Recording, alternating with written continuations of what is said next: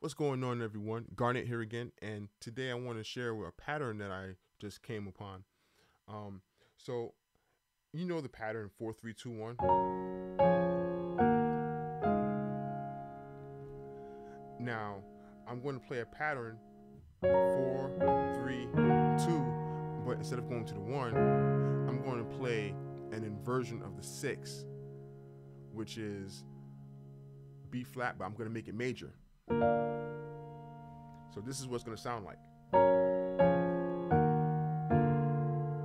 But it doesn't stop there.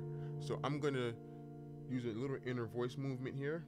Take the B flat and go down to A. And then that'll set me up to go to E flat major. So E flat major is going to be my new 4.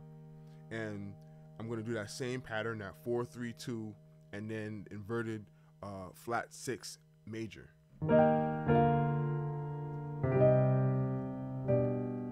And then another inner movement to set me up to go to C, which is going to be the 4 in the new key, which is G.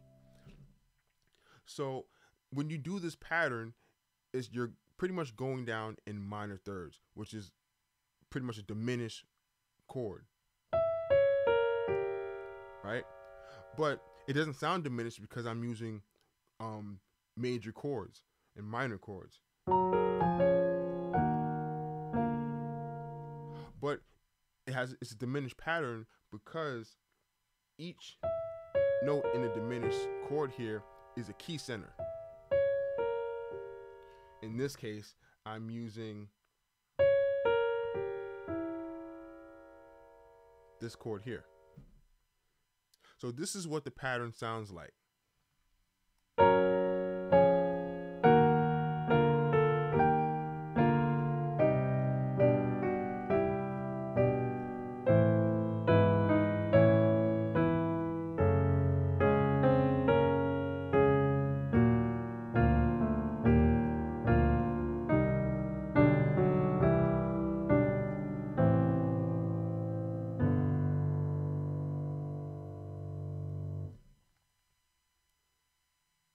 So that's the pattern that I stumbled on today. I hope you find it helpful. If you like it, just leave something in the comments. If you haven't subscribed, press the subscribe button. And if you have subscribed, thank you so much for your support. I really appreciate it. Also, share this with your friends.